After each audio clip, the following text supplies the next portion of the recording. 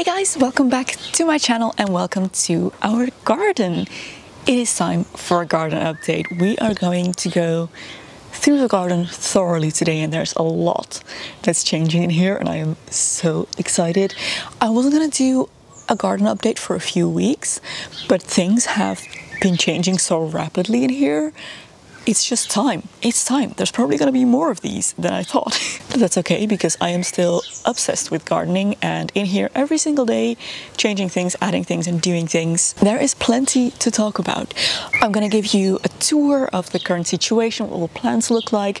We're getting more flowers, more plants. Things have started growing and sprouting that have been planted. There's a little sneak peek here at some furniture that's maybe being added. Just a lot of good stuff. So we're going to jump into that straight away, but before we do, I just wanted to take a quick moment to thank today's sponsor because this video is very kindly sponsored by Holzkern. I've talked about them quite a few times on my channel already, but I do absolutely adore them. They are an Austrian brand, Vienna based, and they make accessories out of wood and stone and other natural materials. Absolutely stunning and very unique pieces of jewelry. They make watches, gorgeous watches, sunglasses, handbags. In fact, I have one of their handbags here. I keep talking about this, but I just think this is the coolest thing ever. Wooden handbag. It has become my go-to whenever I go out and I need to bring a couple small things. I do it in this handbag. It is 100% wood on vegan leather, and this is not the, pleather faux plastic stuff. This is a new engineered material. So yeah, this is now my go-to going out bag, and I am wearing some of their jewelry today as well. I'm wearing the beautiful walnut hexagon necklace as well as the Morse code bracelet that spells love. With the alternating gold and walnut beads. I absolutely love this. I also have a watch from them, and you've seen me wear this many times before, but it's absolutely stunning and it's made of walnut as well. A really cool design with a the birds are loud today. With a bracelet type band. Absolutely love that. Actually, during the first half of June, Holzkern are working with the Jane Goodall Institute, which is an NGO that focuses on forest preservation. There will be a 10% discount across the entire website, and an additional 5% of your purchase will be donated to the Jane Goodall Institute. So that is really cool. There will be more information about that on their website once that starts. But until then, you can still use my discount code, which is code Loepsie15, and that gets you 15% off of anything on the website. So I will have a link to their website in the description box below. It's definitely worth checking out if you're looking for some gorgeous, unique pieces of jewelry or other accessories for yourself or for a loved one. A huge thank you to Holzkern for sponsoring this video. And without further ado, let's get to gardening. Time for a garden update. We keep doing little things here and there and I keep forgetting to grab my camera. So I'm just gonna walk you through all the changes we've made up till now. And from now on, I'm gonna be better about this and actually pick up my camera every time I do something in here. What's happened since the last time you were here? It's only been 3 weeks, I think, since I did my last tour, but so much has changed. This garden is coming to life and it's incredible. The jasmine is growing so well and I am so excited. So is the lavender. So this whole thing seems to be thriving and I'm very happy about that. Can't wait for this to start blooming. It's preparing lots of blooms, but they haven't popped yet. Gonna have to be patient. This plant, which was white when I planted it, is now lilac. Which is funny. I don't mind it, obviously. This goes with my color scheme. That one kind of died and came back to life, so I guess that's good. This still looks great. Very happy with those. And now take a look at the actual garden. Do you even recognize it anymore? The difference in here is just gigantic. Let me walk you through the plants actually that we have here. So obviously I planted this, which seems to be growing nicely and spreading out. It's a crawling plant, so I'm hoping it'll cover some ground here. My goji berry, this here is a goji berry plant and it's not doing the best. I left it in the pot too long. I should have planted it sooner. I think I just have to wait for this one to establish itself. I'm not expecting any fruit this year in any case, but it's still alive, so that's a good thing, I guess. The snails really love this one, which is a bit of a problem. This branch has been, oh, whoops, spider, has been almost completely eaten, and so are most of the lower leaves are just eaten. Snails are a problem in here in general. We've had a very wet and cool spring, so there are so many snails. They have also gotten into my herbs here. You can see they're all shiny from the slime. Yeah, the snails love my herbs, which is also not the thyme. They leave the thyme alone, but the lemon balm. You can see it's all eaten, and the mint especially. They love my mint. So I decided to raise that with one of these plant stands. It seems to be working. This is not very comfortable for them to climb onto, so I think I'm gonna buy some more of those and raise my lemon balm as well. So that's the status on my herbs. Then I bought these little flowers. I'm not sure what these are called. I don't think they had a name on the pot that I got them in, but they have been wonderful.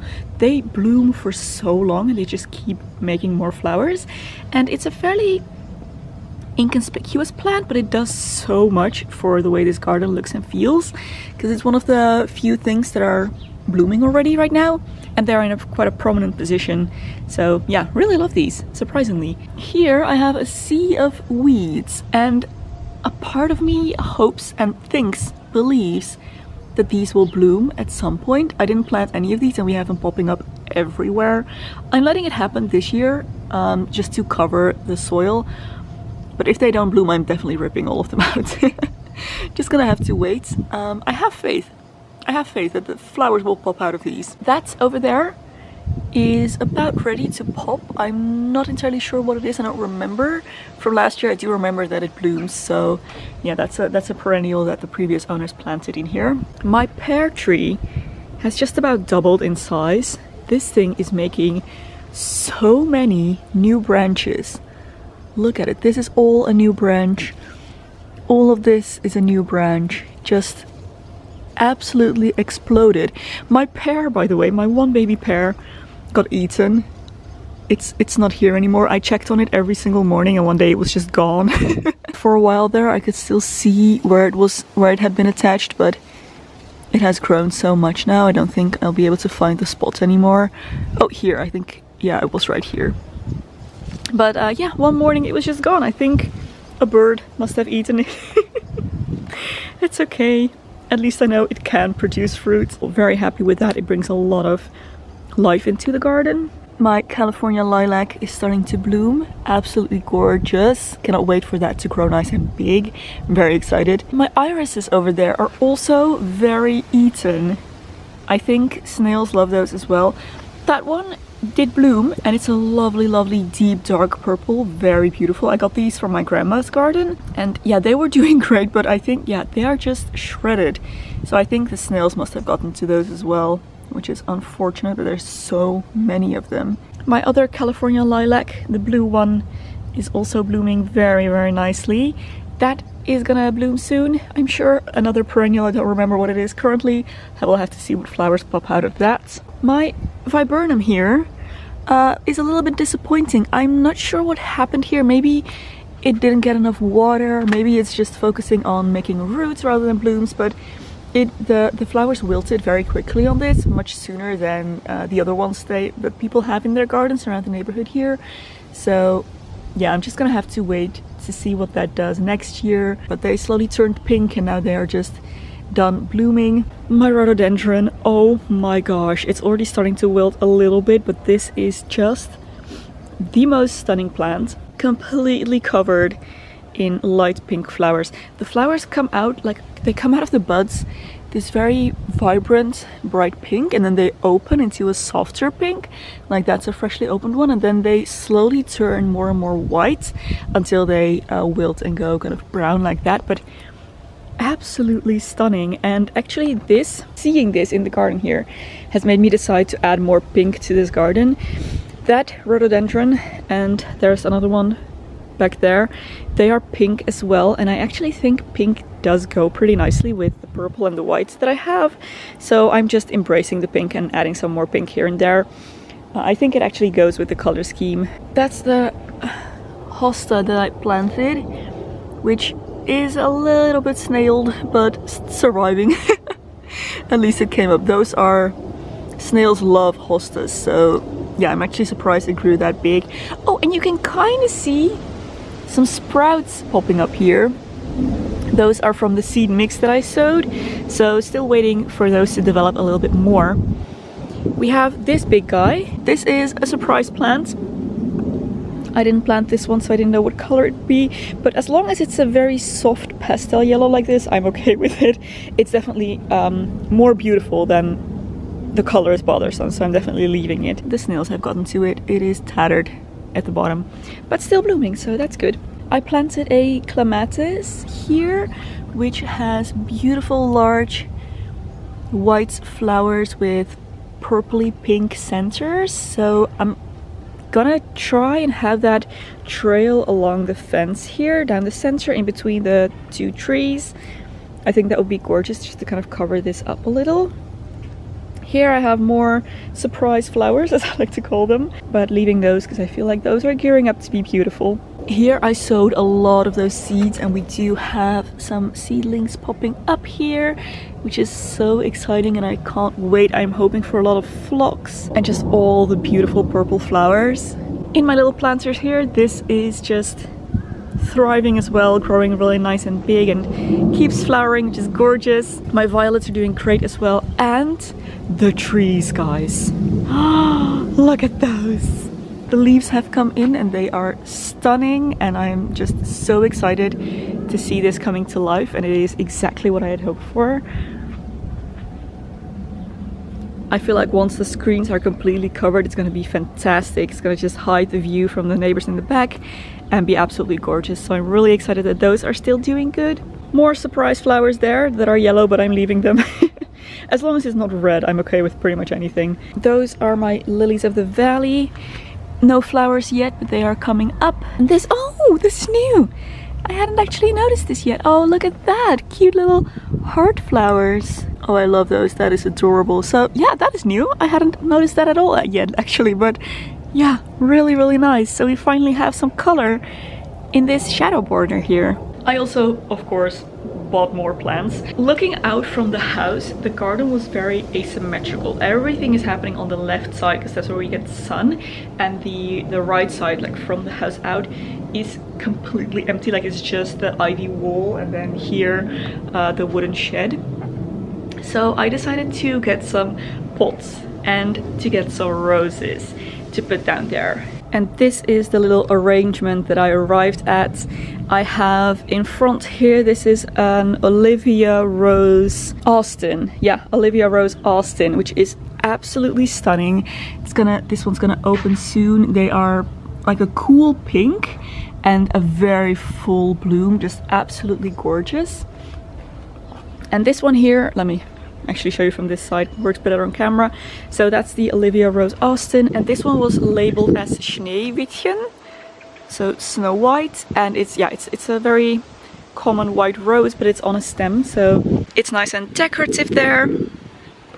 I also transplanted my rosemary because the time was crowding it out. That was just too much in one planter, so that ended up here. I went for terracotta pots, and like 3 different ones. I want to collect a bunch of terracotta pots and just have them all around here. I think that would look really cute. And then I raised the bird bath on another upside down terracotta pot because I didn't have a plant for it yet, but yeah, that's my little pot arrangement here. Now I do know that roses need a little bit more space, so I'm gonna see where we land with the planters. Maybe it will work, maybe it won't, and if it doesn't I can just transplant them next year. But I want to try in any case.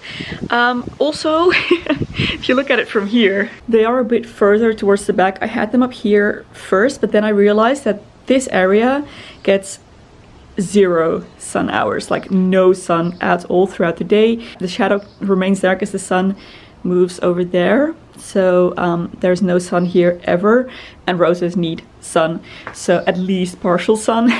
So I moved them all the way up to the front, because in the morning the sun, like the shade, goes like this, and they get a couple hours of sun in the morning. It's afternoon now, and there's still a little bit of sun on the Schneewittchen there. So yeah, that's a better spot for them. They get partial sun there. And for here, maybe I can put down something decorative here, and just add a couple more planters there with some plants that do okay in the shade. The roses ended up on the corner, and I still think that they look fantastic and help to kind of balance out the plants a little bit. Like now you have something happening on that side as well, which was necessary. I'm actually about to head to the garden center again because I want to buy some mulch. It's been fairly dry out. Let me just get inside for a bit. It's been fairly dry out the past couple of days. I'm worried about my new trees. Like the pear and especially the beeches, they haven't established roots yet. They're so new here. And I'm worried that the soil is going to dry out. We have very thick clay soil, so when it's dry for a couple of days it just cracks, and it worries me a little bit. So what I want to do today is go out into the garden center and buy some mulch. I don't have any material to make my own yet because this garden was fairly empty when we got here. I might be able to turn some leaves into mulch next year, but for now I have to buy some. So I think I'm going to buy some tree bark and use that as mulch just around the trees and like the bigger plants. I want to make sure that I leave some soil open for all the plants that are seeded, and I'm still waiting for them to pop up. But around some of the established plants, I think I just want to mulch a little bit to just help the soil retain some moisture. Fingers crossed. Hope that that works. I'm back. Let's do a little haul. I got my bark mulch that I set out for, but I also got a little bit more than that. I ended up getting 3 more terracotta pots with some shadow plants that can hopefully thrive in this area. I got a purple one and a white one. So I'm planning to put those together and hope they spread a little maybe. In one of the larger pots I got lemon verbena that's gonna go with my herbs so I can make more varieties of tea. Another pot here, I got some anemone. Another flowering shade plant. These are obviously woodland plants, so they will grow in the shade. And a blooming hosta that has beautiful purple flowers as well, and it's just starting to pop up. So I'm gonna plant those here. 3 little pots for those. I think that should be enough. And then I finally found a raspberry. I had been looking for raspberries for a while, but I couldn't find any, and now I finally found them. So yeah, I'm gonna plant my raspberry probably somewhere around there, because that gets a lot of sunlight. Let's get to it straight away.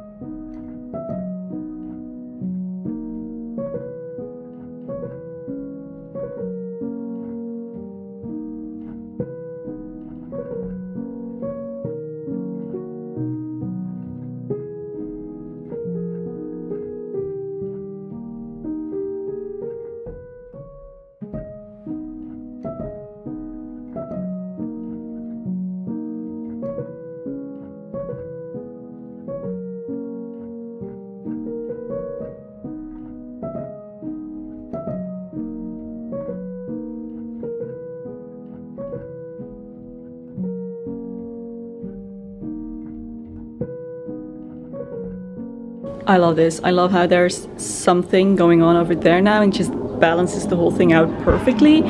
And I cannot wait for these to grow nice and tall and just be beautiful. Yeah, very happy with this choice, and I think I'm gonna slowly but surely continue that collection of terracotta pots with shadowy plants then all along this wall. I think it looks great. Very fun. I love it.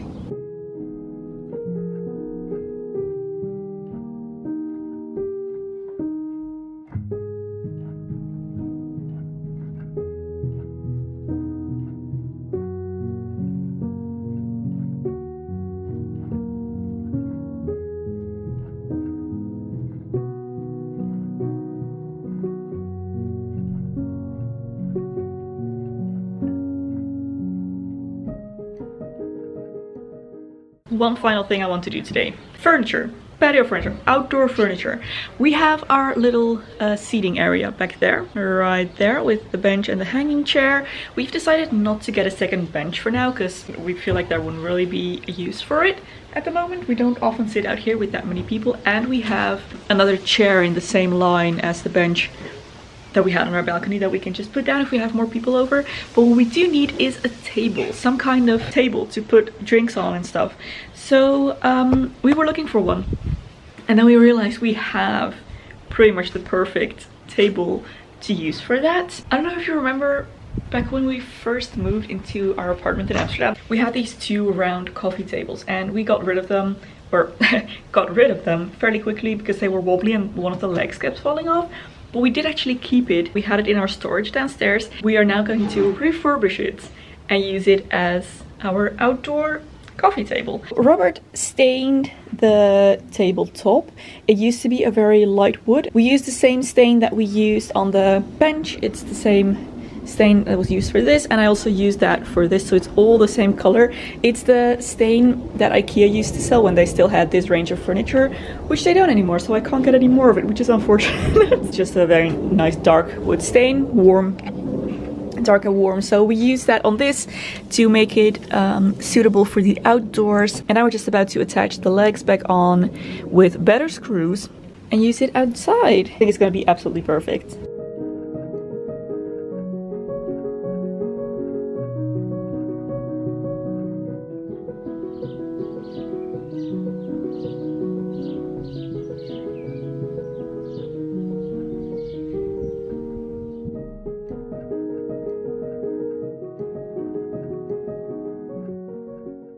Bloom update. The weather has been so amazing. Bit too dry though. I've had to water a lot out here, and I think I maybe should water even more. Both of my roses. Here is my Olivia. Stunning. Absolutely stunning. And it's still not fully open. And I wish you guys could smell this because it's incredible. And also my Snow White rose has opened as of this morning. When I did my little morning round, it was still closed, and now it's opened couple hours later. Gorgeous. I do hope this one will darken a little because they're very similar in color right now. And they should be different, but that's okay. Also, this one has opened. Absolutely love it. It is so big and gorgeous. I also realized I'm a total dummy because that is literally the plant that I bought. It's the exact same one, and I have a whole patch of them there, like 5 or 6 of them at least. Also, this is a foxglove. I'm a bit worried though, because that place where it just spontaneously popped up is the sunniest place in the garden pretty much, and it is advertised as a shadow plant. So yeah, we'll see how it does. I could have known because the leaves are very similar, just that one is a lot older, but oh well. I don't have any purple ones, I think, since the one back there is this exact one, the white one. We'll see. We'll see.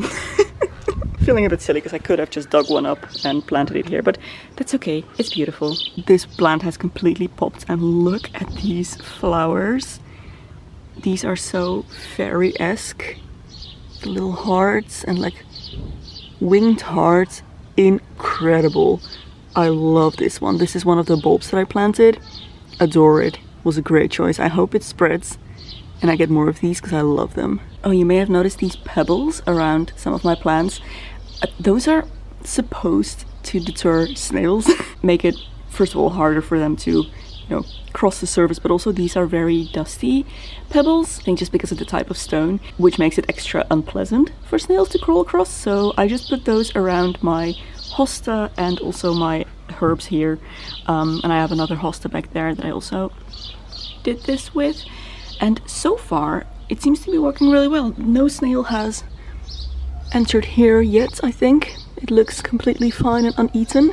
If this works, that would be fantastic. I want to try all of the kind of gentle deterrents before I, you know, move on to more drastic measures that keep eating all of my plants. But I would love for this to work. This garage door, we hate it. And we're looking at getting this replaced with just wooden double doors that open like normal doors, because this is physically challenging to get into, and we use this all the time because our bikes are in there. So yeah, we're looking at getting that replaced eventually, but until then I want to paint this black.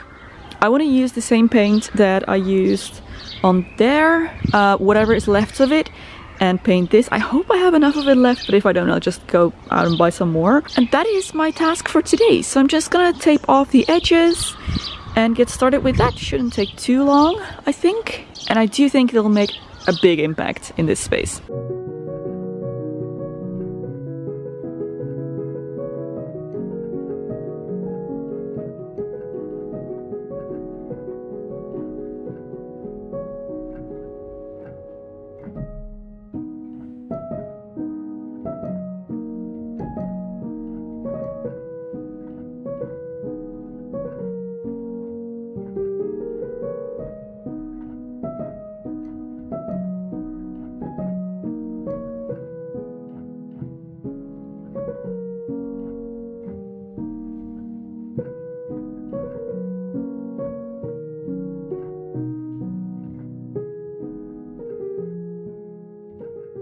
I don't know why I keep thinking that these things will be fast. Why am I zoomed in? Because they never are. But it's done. The whole thing is black.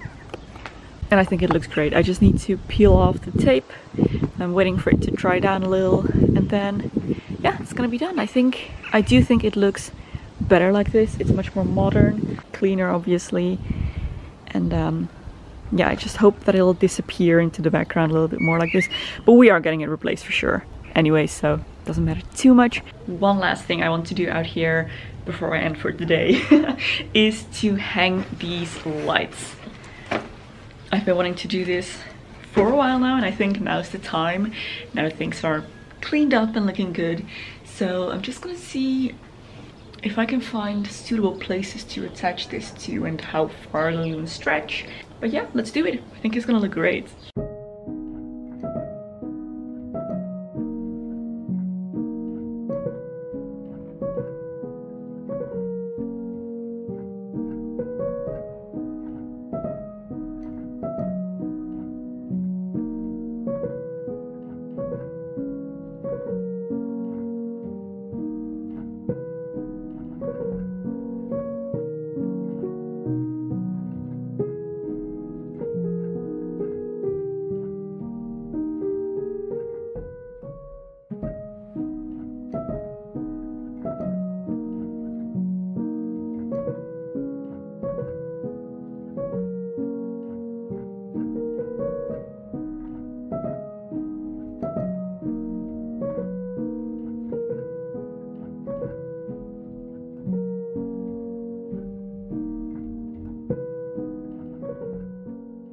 Now that is adorable. I love how many times I was able to go back and forth.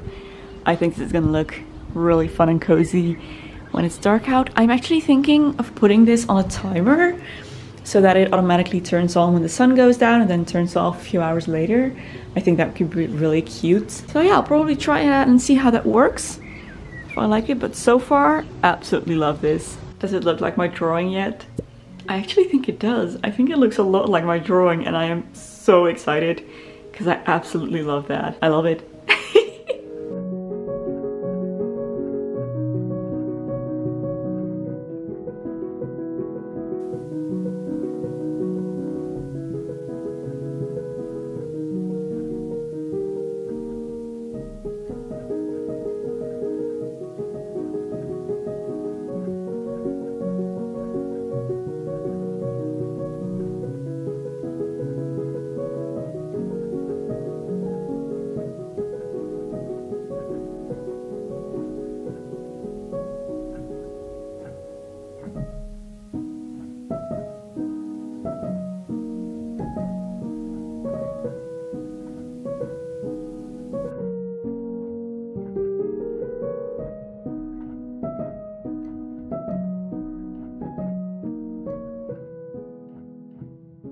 I cannot even begin to tell you how happy I am in this garden. It is shaping up so much like I envisioned it, and of course it's gonna take years for all the plants to establish and grow bigger and grow into their full potential. But already after just one season, it's looking so good. And I'm so hopeful. I can't wait for my pear to grow nice and big, and my California lilacs, and of course for the beeches to fill in. I'm also going to be planting more as the season progresses. I like to go back to the garden center every couple of weeks to just see what new plants are blooming at the moment, because I feel like if I do that, then that way I can ensure that there will be something blooming for the entire season, like from spring to autumn, and there will be some interest in this garden kind of almost year round. Also taking note of when things start and stop blooming. Thinking of starting a notebook in general where I just jot down what plants I have and what their specific care needs are, where they're planted, how many there are of them, and things like that, like when they bloom, if they need pruning, when they need pruning, how they need pruning. I think that would be really helpful. Other things we still need to do is, of course, move the bins, the garbage bins, into the garage. We have almost emptied that out. I have sold all of the larger things that were in there. We had our set of dining chairs from the apartment, the dishwasher from the old kitchen. I gave that away, and there were some other smaller things that I've either sold or given away online. online, so it's all sorted, but there's now a pile of stuff that we need to bring to the recycling center. So once we've done that, we can put the bins inside and we can remove more tiles and plant more, you know, like against the house in that area. Yeah, there is plenty to do still and lots more material for more videos. So if you guys enjoy these, I really hope you do, because I really enjoy making them. Please do let me know. I would love to do more gardening videos and updates for you guys. For now, thank you so much for watching. I really hope you enjoyed this. If you did, be sure to give a thumbs up and subscribe to my channel to see how this progresses and all of the other stuff that I'm up to, of course. Don't forget to check out Holtzkern through the link in the description box below. They make absolutely beautiful, beautiful accessories. There is another video here that I think you might also enjoy. You can go watch next. Thank you so much for watching, guys, and I will see you very soon in my next video. Bye!